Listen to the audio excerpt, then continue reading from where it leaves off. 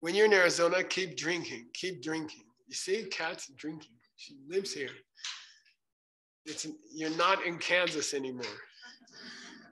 You gotta keep drinking.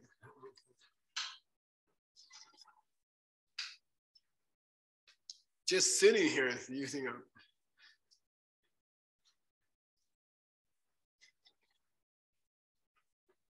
Now there's a chipmunk. Right? Oh, you just missed him. Super cute. They're all showing off, Geshe. I don't know. You got a bunch of hams here. You ready, Timothy? All right. Okay. Yep. Good. All right, good. Okay, here we go. We're gonna do a backtracking gratitude meditation, and then we're gonna go deeper. Okay, so this meditation has 2 meditations. All right, ready? Here we go. Let's start with 20 breaths, okay?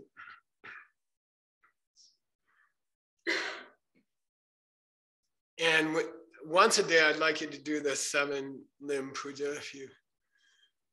If you're not sure, ask Kat. Okay.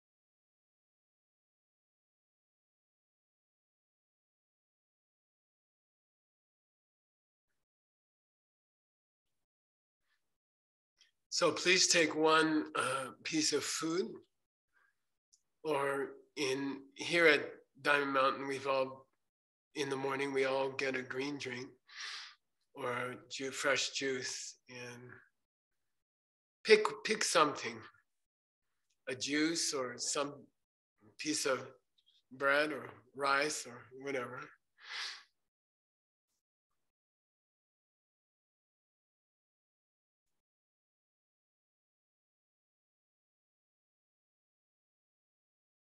Who brought it to your home or to the temple here?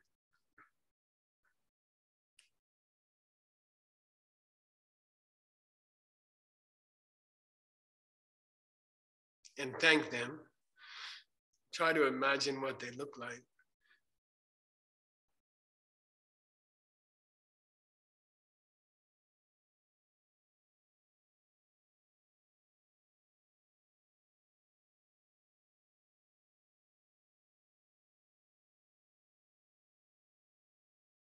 Then imagine where they brought it from, maybe a store. And try to imagine this people working to put the food out on the shelves for you. They are working all day. Hard work.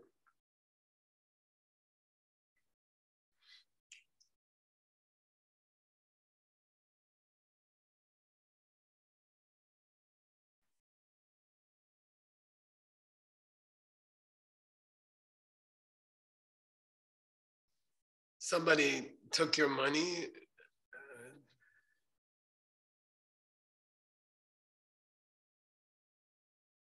Somebody made the money, somebody made the paper money, somebody made the credit card, somebody did the work for the programming, for the payment online. Hundreds of people maintaining that.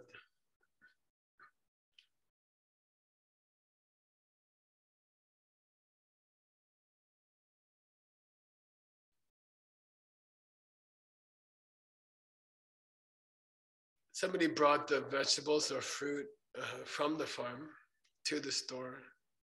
I used to do that work in a truck and in college, and it's very difficult work.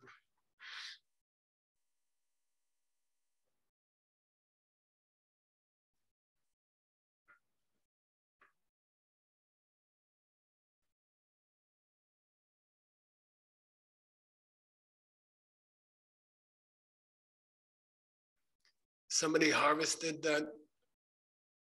those vegetables or fruit. Somebody picked them for you, packaged them. Extremely difficult work.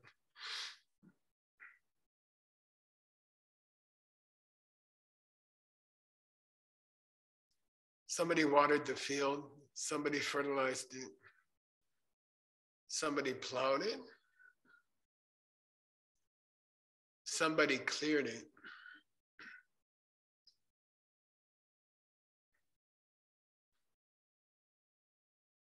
We owe them already our time and our body.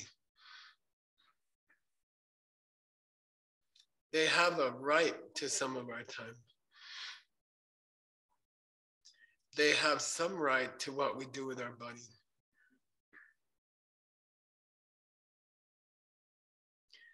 The thought to thank them, the thought that they have a right to some of my time, also has its history. And this is a second meditation that I'd like you to do today. This idea to think about the idea that other people might have an equal right to some of my time. How did that idea start? What's the lineage for that idea? So, I heard it from the Lamrim. And then I'd like you to trace mentally, not physically, the train of thoughts that led you to this point in time mentally. Your mind is considering today the possibility that other people already have a right to your time, that we already owe them some of our time. If we respect the idea of people's rights, that everybody has certain rights in this world, then those people already have a right to some of your time because they are feeding you. They are giving you their time, and they are making your clothes, and they are making your house. And where did this idea come from in the first place? Who said they have an equal right? Why am I hearing this right now? Oh, well, I heard about this Lamrim. Okay, and then you had a thought, right? Yeah, I was thinking, I'd like to hear that course. I'd like to hear more about that. And then, well, what were you thinking before that? Oh, I was curious. I was looking around. I feel like there's improvements I could make in my life. I heard about this Buddhism stuff and Lamrim stuff, and where did that thought come from? Well, I guess when I was in college, I heard about Buddhism. I wasn't learning it, but I heard about it, and I was thinking about it. And what happened before that? Well, I was thinking to go to college. I was thinking to go there. Then what happened? Oh, well, that comes from my family. When I was thinking about my mom and dad used to say about going to college, and then that was sort of an extension of my grade school times, and I remember thinking about history and about the rest of the world in my grade school times. I can remember those thoughts. I can remember the thoughts of going to the first classes in my school. I can remember especially things that went wrong in school, and I remember how I felt, and I remember being curious about the books and about people, what they had to teach. And I remember the first days before I was old enough to go to school, and I remember what it was like to be with my mom or my dad, my family.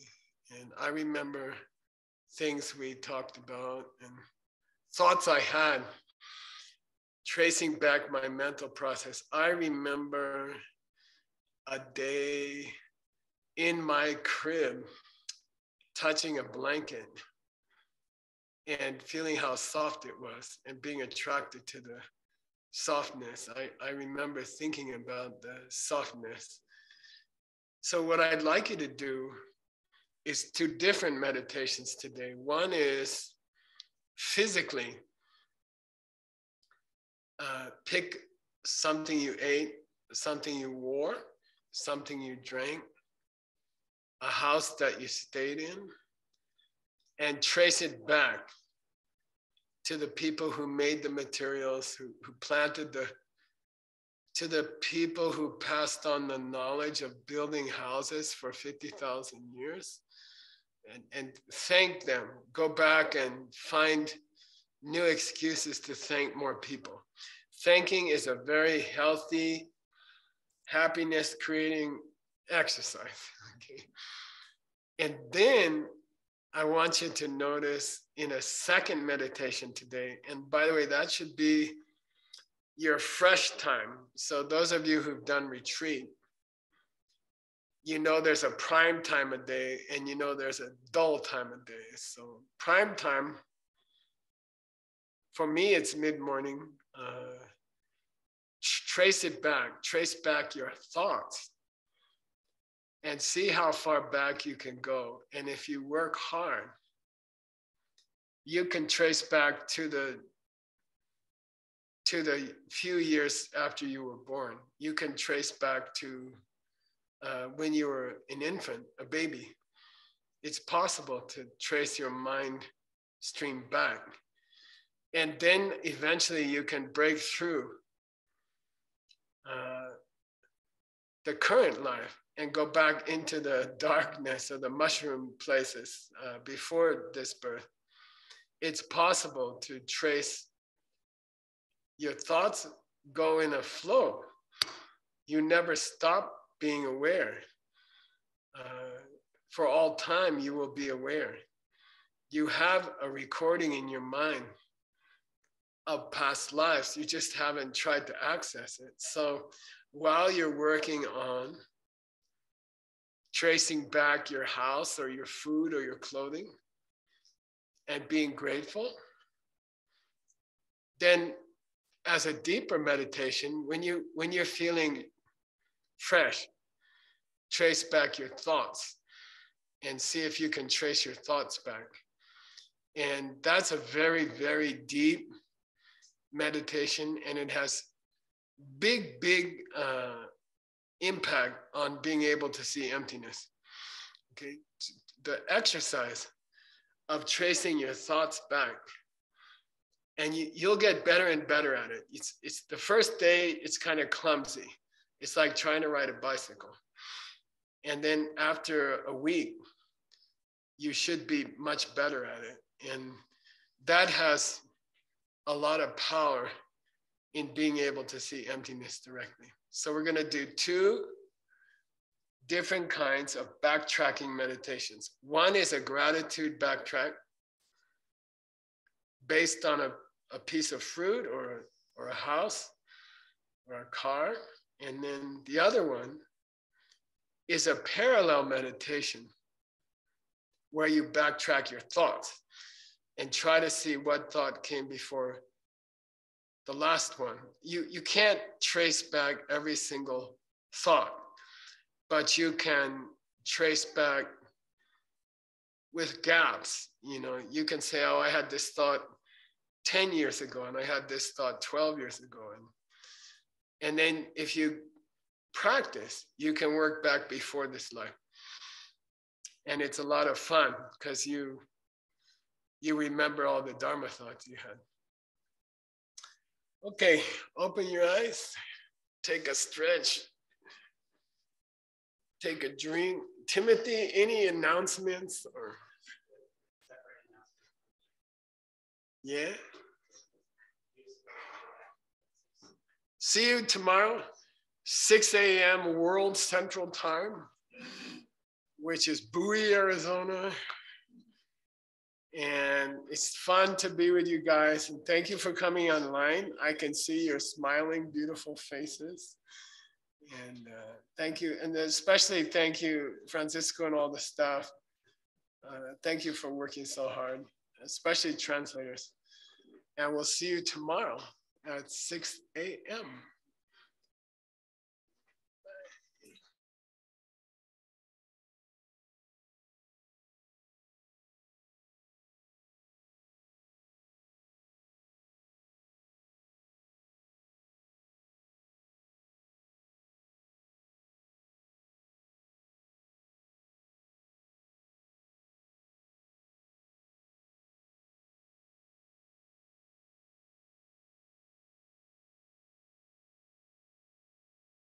Thank you, Geshe Michael, for this beautiful teaching. For those of you who are inspired to continue to learn and grow, please join the platform where you will find a lot of resources and lectures for you. Don't forget to join our virtual Gompa, and if you want to boost your seats, we can invite you to lead one. They are both in both tracks, so you can find all the information on your platform. And thank you for the amazing volunteers who work tremendously every day to serve you online in multiple languages. So thank you so much for all the volunteers. And thank you for the participants for joining us today. And see you tomorrow on day 3 at 6 a.m. Arizona time. Thank you so much.